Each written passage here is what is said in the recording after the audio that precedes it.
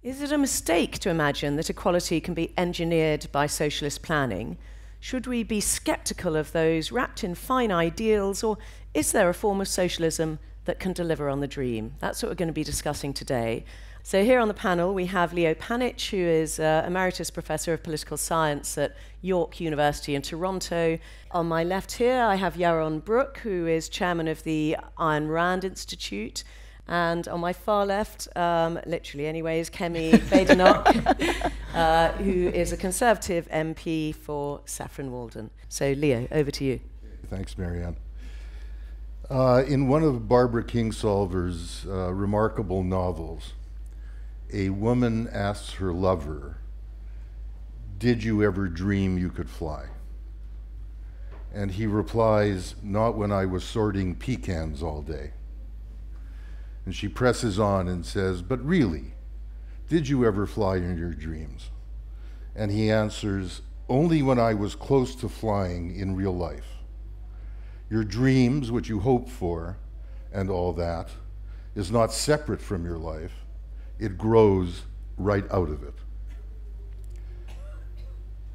Terry Eagleton, the great British philosopher who wrote in a volume I edited on necessary and unnecessary utopias back in 2000, that the only authentic image of the future is the failure of the present in its inability to redeem glimpses of our potential afforded by our own experience. And if you'll allow me finally, and I think this comes straight out of the previous two quotations, Marx once said, "Socialism is not a state of affairs to which reality will have to adjust itself, but a real movement which abolishes the present state of things." So just to make it clear where I'm coming from, socialism is not a model. It's not an economic model. It's not an abstract utopia. It's not Thomas More. It's not even the much greater Robert Owen. Socialism is always the warm element in human life, which is aiming to unleash human democratic, sympathetic reciprocity in our lives. It is certainly not, as is most commonly and mistakenly claimed, state versus market. I'll stop there. That's interesting. Okay. Yaron. So the first thing that comes to mind when I saw the title, Socialist Dreams, is nightmares. Socialist nightmares. Because that's the only thing humanity has experienced when it has adopted socialist dreams. It's experienced a nightmare. But it's not just that socialism has failed everywhere that it has been tried, from the gulags to Mao to Venezuela right now, to the kibbutz in Israel, but that ideologically as an ideal, I think socialism is an inherently corrupt ideal. It is based on an inherently corrupt moral philosophy and therefore has to fail because it is antagonistic to human nature and antagonistic to a proper respect for ethics. Socialism is based on the philosophical notion, not that we should be nice to one another, not of reciprocity, which is the hallmark of capitalism, reciprocity, but of the idea that the individual should be sacrificed to the group. And you can fill in what the group constitutes. You can fill in, if it's the proletarian or if it's some other form of group. But it's the idea that the individual at the end of the day does not matter. That what matters is some kind of social utility, some kind of well-being, some kind of mystical form, platonic form of the good that is not actually attainable for any individual, but somehow we have as a group. And to me, anytime you want to sacrifice an individual, you want to literally do human sacrifice, which is what socialism has always done, that is evil. That is the essence of what evil means. So I oppose socialism not only because it obviously has been a dramatic and overwhelming failure when practiced, but because it has failed because it is so incompatible with human morality, with the strive towards individual virtue, and with the focus that we have had in the West since the Enlightenment on individual flourishing, individual freedom, individual liberty, which I think is what the West, and now beautifully globally, is the essence of civilization, the idea of the sanctity of the individual and placing the individual first as the end. Thank you. Thank you. Kemi. Thank you, Marianne.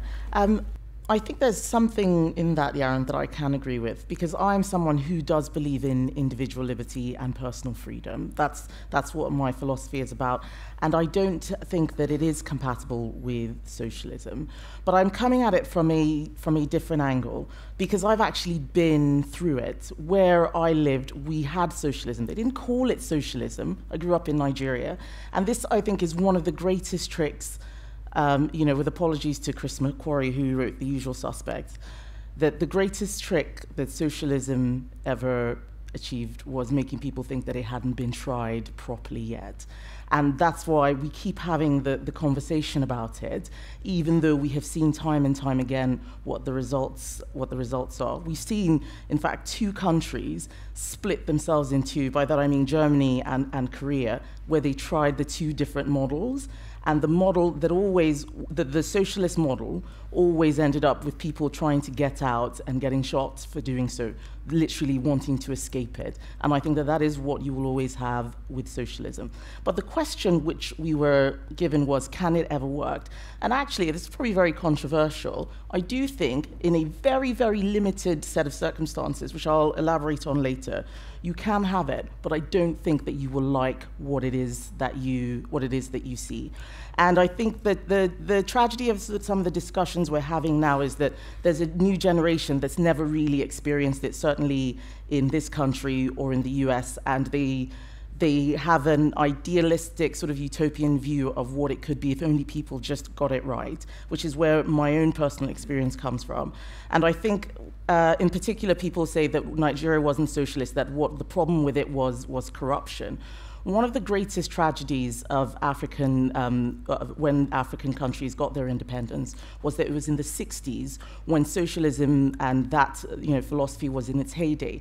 And almost universally, every African country chose a socialist model, whether it was Julius Nyerere in Tanzania, whether it was Kwame Nkrumah in Nigeria, in Ghana, even in Nigeria, in Senegal, everywhere it was the ideal that they looked for. And it caused so many problems where if you look in Asia with other countries that didn't necessarily go down that path. And what happens when, and I know Leo says it isn't about state versus markets, I'd be quite interested to hear more about that, because that's not the socialism which we were taught in schools and that's in the textbooks. But that when you do have the government being the owner of every single thing and being in charge of everything, it does foster corruption. It gives them an unlimited power, which is so dangerous, and it crushes the individual.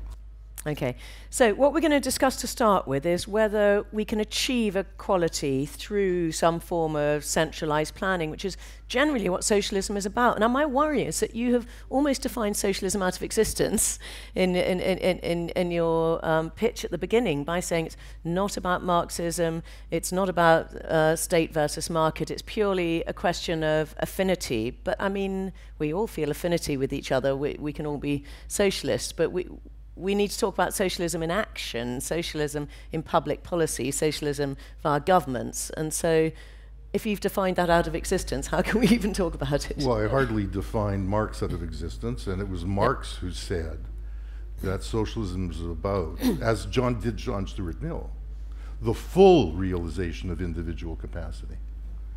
So by what means? And the notion that Marx or any socialist believes that the existing state, the pre-capitalist state, or the existing state in a capitalist society, is the institutional structure through which people would be able to realize their democratic collective potentials is absurd. No one would claim this.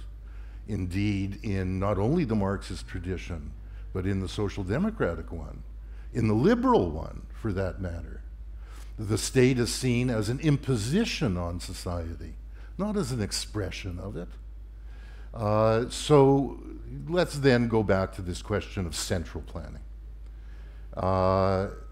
Central planning was introduced in capitalist societies during World War I. It was the mobilization of all resources by the state in order to prosecute the war.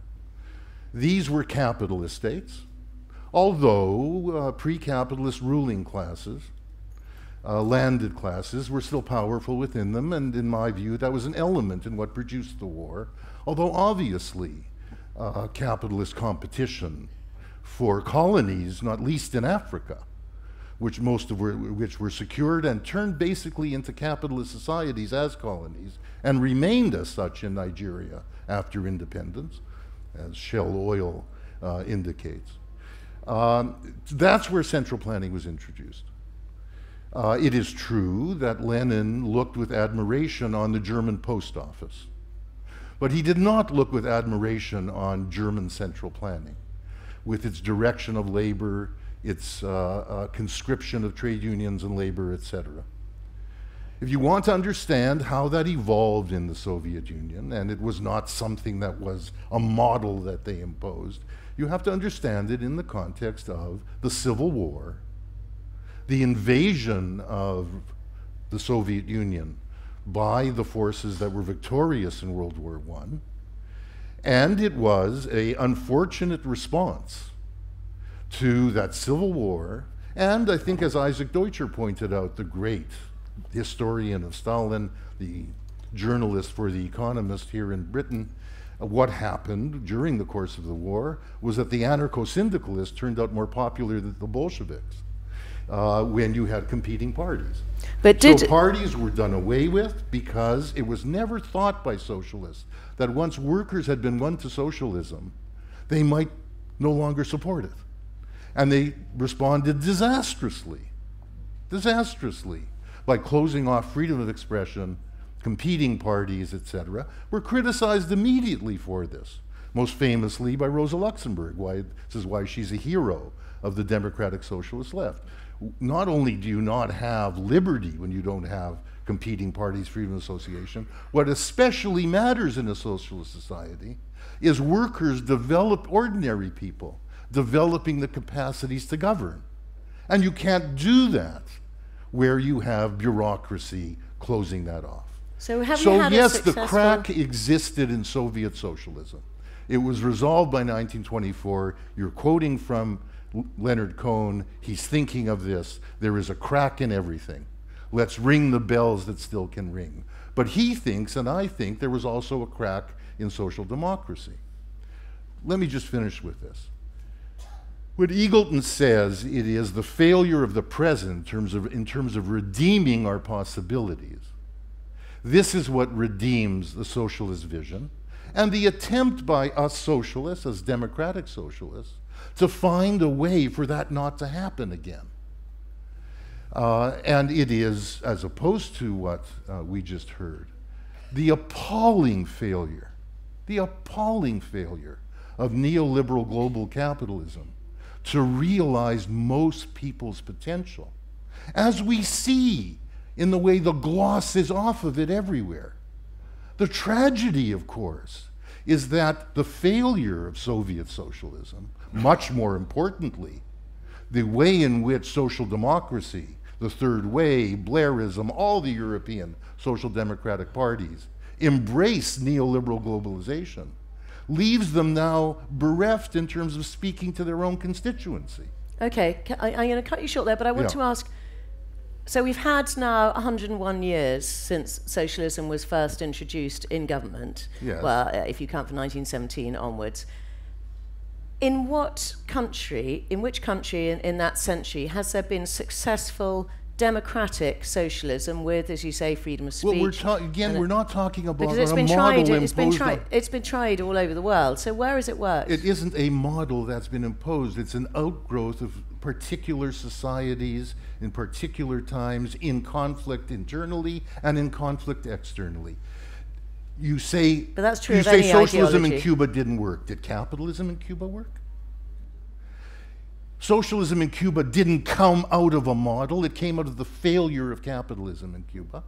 And what happened to socialism in Cuba cannot be understood from beyond the fact that it sits on the periphery of the greatest empire in world history, right? Did socialism in Mozambique work? No. But one has to understand that, obviously, in terms of the conditions of Mozambique, its social resources, its place in the world.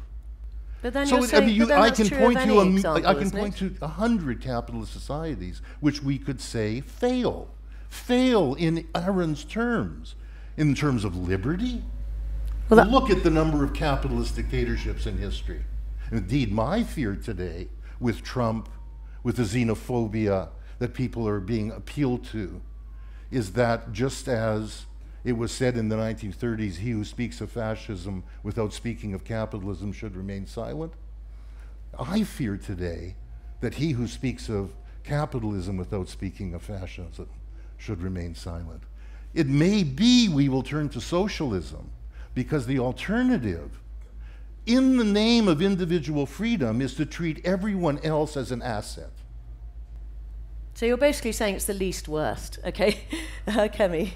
No, it's not necessarily. It's what we can do to realize our potential once we free ourselves of being treated as assets by people with property. But where has it actually worked in a democratic way with freedom of It's expression? not a model that works. Okay. I'd like to come back on a couple of things that Leo has said. There's a general conflation between capitalism and free markets. They are not the same thing. One of them is a method of ownership. The other one is a method of exchange. You can have free markets without having the capitalism if you want. And for example, if you look at the John Lewis partnership, for instance, Waitrose, that's not a capitalist model. All the employees have a share in the business and they all have a share of the profits. The co-op down the road is another example. There are loads of different types of models that you can have while still having a free market system. So the issue around capitalism, what Leo, I think, is calling capitalism is what I would call corporatism, where it's about corporations rather than, for me, capitalism is the small business, you having a bakery, being able to buy and sell your own goods. That's capitalism too. So when you talk about, for instance, Shell operating in Nigeria, it's something I lived there when all of this was happening, when Ken Saro-Wiwa was killed. Shell was basically an extension of the Nigerian National Petroleum Corporation. They worked together. The people had nothing to do with what was going on. That's right. The price of oil was set by the government, which is, price controls. It's a tenet. It's socialism that you have to fix. It's about price fixing, price controls to make sure that people don't overcharge. And all that happened was that the oil price globally went up, and the Nigerian government took money from poor people and subsidized the price of oil, which was mainly used by the wealthy because they're the ones who had the cars, they're the ones who had generators and so on. It always has these sort of perverse incentives where there will still be a top class of people, whether you have capitalism or not, you bring the socialism in, and still there's a ruling class, as we saw with Stalin and Lenin, a ruling class that still manages to be above everyone else. So I'm very suspicious of it. I'm also very interested in Leo's definition of socialism, which seems to be able to morph and move. It's very ethereal, and we can't really grasp it. It's something. It's more of an emotion rather than a definition, which then gives it that out that it can never ever be. It can never ever be tried because anyone who tries it gets it wrong. Whether they call it, if they don't call it socialism as we had in Africa, then it hasn't really been tried. Or as we had with National Socialism in Germany, the Nazi Party had it in the name, and people said, well, that's not socialism either. And yet we see the same results over and over, individuals being squashed and crushed, and the idea is more important than the people, and that's why I will never subscribe to it. And when you talk about, you said the appalling failure of neoliberalism to realize individual potential.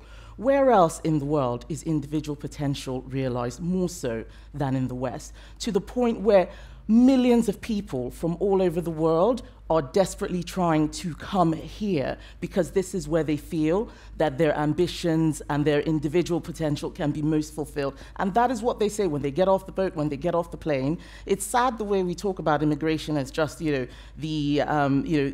people just coming for economic benefits. It's not just that. This is not a dormitory where people come to work and make money. There's a lot more about what we have to offer. And it is about that individual liberty and personal freedom. People do not rush to socialist states. Any state that has done it, there's no one beating their doors down to go and live in Cuba or Venezuela or North Korea or any of those places. And for me, look at the evidence. Look at the evidence.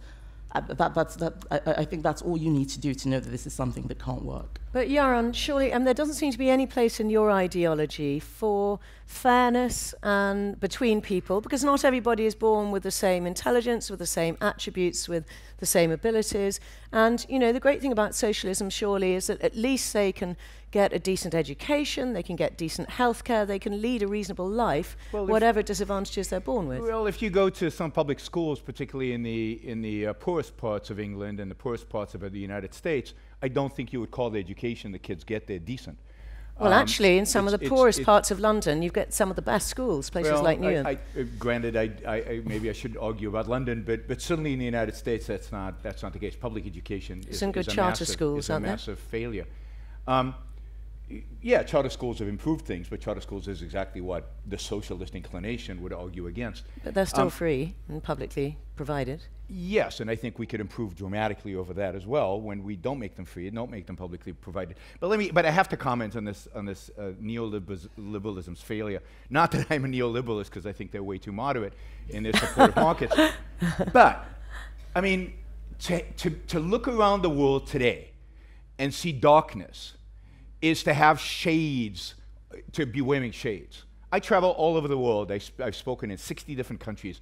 When I go around the world, when I go to Eastern Europe, or I go to Asia, or I go to China, or you go to Vietnam, or you go to any of these countries, what you're seeing is that the creation of markets, the ability to have free markets, even in limited circumstances, brings out human potential. People are so hungry to be free as individuals, so hungry to be left alone from the state dictating every single aspect of their lives. And as a consequence, over 1 billion people, have come out of extreme poverty over the last 30 years. And you can ignore that, you can pretend it didn't happen. But globalization has brought more wealth to the world, has helped the poor, more than any other theoretical abstract system in human history.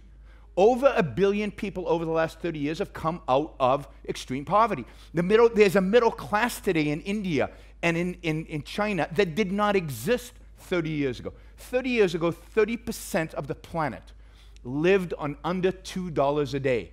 Today, the number is under 9%. Now, that should be something we should be celebrating and asking the question, how did this happen? This is indeed a beautiful thing. None of it happened because of foreign aid. None of it happened because of the exploitation of Marxist ideology. They already had that. It's indeed the rejection of that Marxist ideology. It's the rejection of central planning.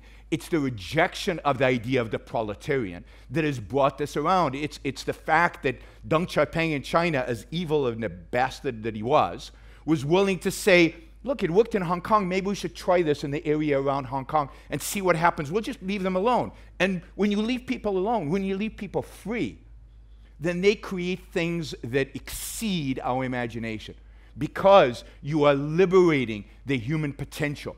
And that is true. If you go back 250 years ago, 95% of humanity lived on $2 a day or less. Imagine your own lives on $2 a day or less. People tell me, we have a lot of anxiety in life today. Think about living where you're growing your own food and half your children are dying before age 10. That is the world before capitalism, before free markets. Capitalism is the greatest liberator in human history of the poor, of the 95% who used to be in adjunct poverty. It is the greatest system we have ever come across, and the antagonism towards it I find mystifying because, again, human life has never, ever, ever been better than it is right now, and it could be a lot better, that we'll agree on, because I don't think we're capitalist enough. We don't take our capitalism seriously enough, and there's a trick in your question, right? Because you have equated fairness with equality. But fairness never used to mean equality. Fairness means getting what you deserve. And I would argue that equality is not what you deserve. Some people deserve more and some people deserve less based on the value they create. But how do you define deserve? I mean, suppose you're born with special educational needs and it's very difficult for you to hold down a normal job. Do you just deserve to be poor because, you know, something was a little bit wrong with your brain when you were born? In a sense, so let's flip that around. What makes it, because you were born that way, what gives you a claim against what I produce? What gives you a claim about my effort and my values? That is, I might help you because I care for you and I care about human beings, but what gives you a claim against me and the right to use violence against me in order to fulfill that claim? I never suggested violence. Well, taxes. What is redistribution of wealth? There's not taxes, violence against some for the benefit of others. It's not violence. Oh, well, try not paying your taxes and see what happens. Of course it's violence. No one's going to hurt you. Can I respond to No one's going to hit you. I have a different Well, of course we do. a different response to let Leo come back. The peroration to capitalism you just heard, you can read in the whole first half of the Communist Manifesto by Karl Marx. Right. It is absolutely true, and that's why we're talking about not a model, but historical conflict and direction, movement. Of course, capitalism has been the most dynamic, the most productive, the most competitive, the most successful economic system in human history. The bourgeoisie has been the most revolutionary class in human history, much more than the proletariat, absolutely. And if Marx was wrong, he was wrong in thinking that at a very young age, it didn't have very long to live. The book I've written, The Making of Global Capitalism, is about how remarkable it is that 150 years after the Communist Manifesto, which so brilliantly predicts what we came to call globalization in the 1990s, was realized 150 years later, exactly in the terms we just heard, where every social relationship on the face of the earth is commodified, where every social relationship on the face of the earth is treated as a derivative asset. That's the world we're in, and it is dynamic, very true. Right? And it does produce enormous wealth.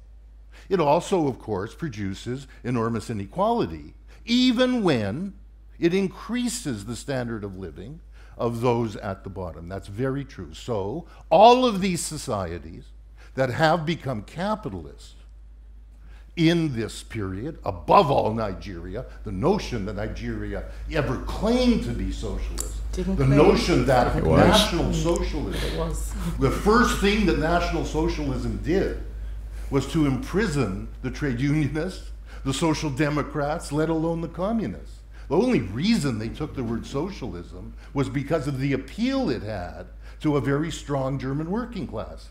The whole emphasis of fascism was anti-socialist, and it's obvious from who didn't go to jail and who did. Who didn't go to jail were the capitalists. That's not who violence was used I think the Jewish people might disagree. I want to make this point. I think that's a very heavy rewriting What I was of history. referring to with the failure of neoliberal globalization was not what you're describing as its capitalist successes. The failures are the delegitimation that has come after 2007, but up to today. The largest number of strikes in the world are in China, by far, 200,000 a year, right? By people whose standards of living have gone up, who support their extended families in the villages, right? That's the largest number of strikes, the largest number of suicides, the largest number of occupational deaths in the world, right? The same is true of India, where there is a massive middle class, absolutely true. But the massive increase in impoverishment, in alienation, in destitution is enormous, especially in the massive cities which you're connected with when you connect with someone in Chennai. And you think you're calling up BT, and it's actually some educated Indian on the line who is giving you advice about what to do to get your phone fixed. In that very city, which I've been, where 200,000 women have recently organized against Nokia by the National Indian Trade Union Federation, the impoverishment is stunning. It looks like Manchester. The point is this. Stunning. It looks like Manchester. Manchester in 1848. In 1848. As compared to where they were 40 years ago. No, I totally agree. I totally agree. That is not to say, therefore, that capitalism is over. What it is to say is that the conflict that capitalism has always produced, the aspirations it's always produced, are not going to go away. But the 21st century will be a century again of socialist movement and aspiration. Whether we will get it right will partly have to do with the degree of dogmatism on the right with regard to giving space to do it. Because they have the military, they have the City of London, and if there is not space given to a democratic socialist government to try to turn finance into a public utility, to try to extend the co-ops you were speaking of, to use a national investment bank and regional investment banks to provide an infrastructure for those co-ops, then we could indeed face a dictatorial capitalism, or if Jeremy Corbyn totally transforms himself as a human being, which I don't think he would, yes, we could face an authoritarian socialism. We're going to go on to the future in a moment. Hang on a moment, because what I really want to discuss here is which system goes best or against the grain of human nature? Because you're saying that capitalism makes us feel alienated and dispirited and suicidal. Human nature is not one thing. Well, I know it's not one thing, but equally when socialism has been tried in practice,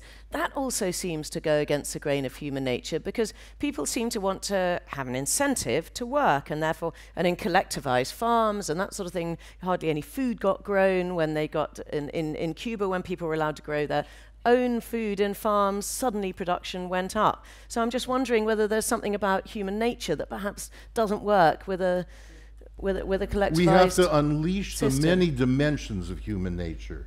The care that a mother shows for her child, the sensitivity we feel to a human being in suffering is part of our human nature. The competitiveness that he thinks is the goal of all human life. Of course not. Right? But the protection of his property is also human nature. What we need to do is try to develop those aspects of human nature that realize individuality in a social way, not in a selfish, greedy, let me engage in a tax haven way. And to hell with the rest. This is a caricature. Look, I mean, it's a complete and utter caricature. The idea that all human relationships be commoditized. My relationship with my wife and my children is not being commoditized. My relationship with my friends is not being commoditized. My relationship with my social circle, and maybe for some of you, your religion is not being commoditized. The idea that these relationships are being commoditized is just propaganda to make capitalism be what it is not. All capitalism is, and we're going to disagree a little bit about capitalism, and we're certainly going to disagree about what capitalism is. Capitalism is freedom. Capitalism is the freedom of the individual to live his life as he sees fit, free of coercion. Free of coercion of the state, and free of coercion from his neighbor. Ask a miner in a Welsh mine that and free of coercion from the co-op. It's not what we have today. We don't have capitalism today. We have elements of capitalism. But the reason there's so many strikes in China today is because China's not capitalist. But there are elements of capitalism in China, just like there are elements of socialism in China. But what makes China rich, what allows the individuals in China to achieve their human potential and to live up to their human nature, is the capitalist element. It is the socialist element that is actually suppressing them and causing them to strike. It is in the state-run enterprises where you're seeing the strikes. It is not in the private sector that you're seeing the strikes. So it's a perversion to describe capitalism as fascist. Yes, the capitalists, so-called capitalists, the people with money and not everybody with money is a capitalist. The people with money who wanted to cooperate with the Nazis didn't go to jail. The people with money who didn't want to cooperate with the Nazis did go to jail. To make this about class warfare, fascism, and particularly Nazis, is a complete and utter distortion of history. Certainly there were rich families in Germany who cooperated with the Nazis, and they should go to hell for that. But it is not true that every single person with money was a Nazi, and that money defined their cooperation. Many of them refused, and many of them went to the concentration camps, certainly if they were Jewish, but even if they were not. Fascism is the antithesis of capitalism. Fascism is far more similar to socialism than it is to capitalism. Indeed, at the edges, socialism, communism, and fascism are brothers.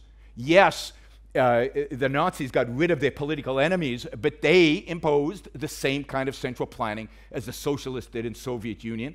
It just had a slightly different form. Both are anti-democratic, both are anti-freedom, and both want to sacrifice the individual to some grand view of humanity, whether it's for the sake of the proletarian, the working classes, or for the sake of the race. But let me make one other point about spiritual values or whatever. I mean, when I look at the 19th century, when I look at somebody like Beethoven, who was born, if you will, under a feudal system and it grew up into a more capitalist system, I see an artist going from a position where he was completely 100% dependent on aristocrats for being able to create his music and put on performances. By the end of his career, he's doing live events, public events, where the new bourgeoisie are paying to come and see him perform. And what you see throughout Europe is a flourishing of self-expression, a flourishing of the arts, a flourishing of massive diversity, artistic, spiritual, ideological, wonderful debates and discussions and salons, and the arts just explode during this period, and they're being democratized in a sense that they are now accessible to the masses. Hardly. Kemi. In the 19th century? No, let Kemi have a By the end of the 19th. Absolutely. Well, thank you, Marianne. I mean, I think for me, a really poignant moment in this discussion has been, it's what Yaron just touched on, but Leo saying that the capitalists cooperated with the Nazis and then completely forgetting what happened to the Jews whose property was confiscated and what happened to them. And it resonates for me now because when we talk about a rise in anti-Semitism that we see, I think it is actually linked to linking capitalism and being Jewish. There's something about that link that's coming up, and then the anti-Semitism in its own way is an anti-capitalist expression that's come out in a particularly ugly form. Like that mural that Jeremy Corbyn approved of. Well, do you know, I'm not even sure if he really understands exactly what is going on, but I don't think it's a coincidence. Oh, you do think? Well, fine. Well, some people think that he understands. You think I said something that didn't refer? No. I think that we get these. Excuse me. No, Leo. Listen to what I'm saying. Let me. You've had your chance. There are blank spots which people tend to have when they're talking about socialism and capitalism. They see the very best in their own motivations and opinions and the very worst in their opponents, and then they forget the bad things which have happened by people on their own side. And it's interesting, you know, you talking to me about Nigerian capitalism, this myth of Nigerian capitalism, it really saddens me because I lived it, I grew up in it. I went to a school, for example, where you had to take exams, and depending on what you scored, your entire life was decided. These are the subjects you're going to study. You pass. It was known as the 11 plus here in Britain. No, nothing like that at all. Yeah. It's not the 11 plus. This is about if you score above a certain amount, you've got to do sciences. And it's why, for instance, you find more African and Asian women in engineering courses. I studied engineering because it's all state designed.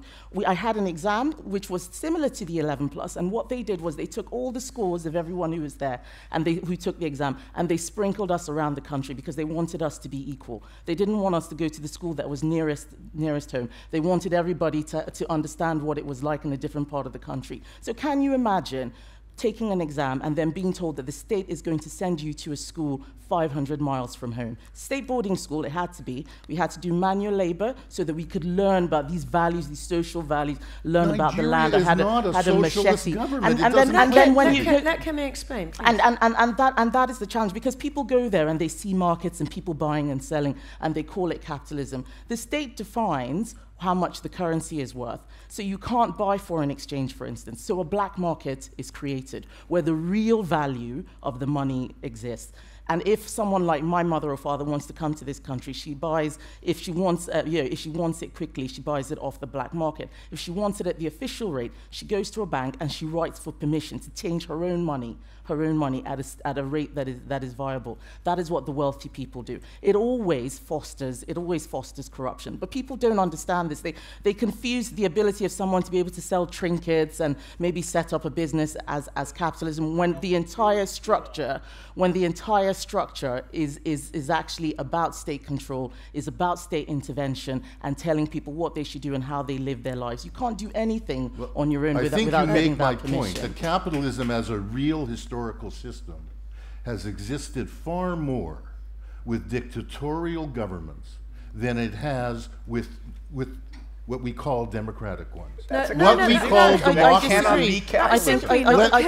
is about individual liberty. So by definition, a dictatorial country is not a capitalist country. In fact, I think what it is that dictatorships are so common that you will find capitalism in dictatorships. You'll find socialism in dictatorships. But when you look at the impact on other people's lives, when you look at the bare facts of do people want to live in these socialist states, no, they don't. And you can't argue against that. I think it is just an objective fact, and I'm not taking sides here, that there are more democracies that are capitalist than democracies that are socialist. But Leo, because you're the only socialist on the platform, I'm going to give you 5 minutes now to tell us how you would make socialism. There is not a political. Let me ask. Will you please let me? Okay, sorry. Finish my question to you. I'm the chair. Thank you. I will give you 3 or 4 minutes to explain exactly how you would put socialism in action, retaining all the democratic freedom of expression, that sort of thing, in a way that would work in a country like the UK. Good. The democracy that we enjoy, the very limited democracy that we enjoy in the advanced capitalist societies, and political scientists of every ideological stripe agree with this, cannot be understood apart from the formation of organizations of the unpropertied who demanded that they be included in the state despite being unpropertied. The form of elected representation we had before Jacksonian democracy in the United States, first of all, Actually, I don't want any history because you only got 3 minutes. Well, no, so if you were Jeremy Corbyn, what would you do? Well, I think this is related to it. It was the development of labor movements and the development of feminist movements after that, supported usually by these labor movements, arguing that the unpropertied or human beings were considered the properties of the men in their family, should be able to be members of the state. And the democracy we have, which is a real valued and important thing, was won by those struggles. It didn't come out of an abstract model. It didn't come out of the beneficence of the old state ruling class. It was won everywhere, and this is entirely agreed in political science. There was a great deal of socialist yearning often associated with this, but not for the most part. That socialist yearning, that yearning for collective protection, collective expression, an attempt to democratize our society, to democratize the enterprise, to allow what happens on the hospital ward to be a matter of discourse and discussion of a democratic kind, to allow what happens in the mine to be that, was what people were also seeking for. That has not been achieved. That has not been achieved. Well, we have a free national health service here, which is free. This is not what I taught. I was speaking of the democratic aspiration. What we have is a society in which the decisions about what is to be produced, where it's to be produced, what's to be invested, how it's to be invested, is not determined by states. It is determined by the massive corporations that control the economies. They do so, of course, in close conjunction with the states that protect their property, that codify the rules of exchange around the world. So you've got 1 minute to tell us what you would do as Prime Minister. We have a bit of important democracy, but we have a yearning which Corbyn expresses, for a much broader, a much deeper democratic economy, democratic society. So That's what does that what involve? socialism What's means. it actually involve? What do you do to Well, if achieve you that? read the Labour Manifesto, it begins with developing the co-op system, providing an infrastructure for it through regional investment banks. In my view, eventually, although this would meet enormous opposition, not only from the City of London, but I fear from parts of the British state, which are the repressive apparatus of the state, to turn what we all need so badly and are now so stuck into, to turn the City of London into a public utility. This is what all of our resources pass through, right? And without access to that, we can't democratically decide what should be produced, how it should be produced, whether the NHS should be marketized, which is what's happened to it. I'll stop Okay, there. right, good. So I'd like to thank our panelists very much, and you as well for coming.